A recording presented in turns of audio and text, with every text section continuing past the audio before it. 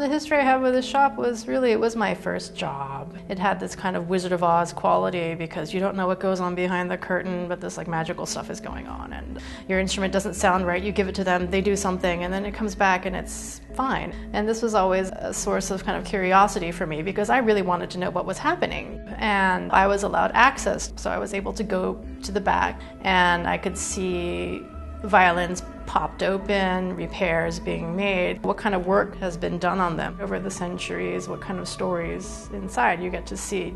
Once in a while they would let me play on them and it's a lot of fun. It's like being given a very fancy race car to drive for 3 weeks and you can basically enjoy it. My name is Sophia Kessinger and I'm a violinist in the Mostly Mozart Festival Orchestra.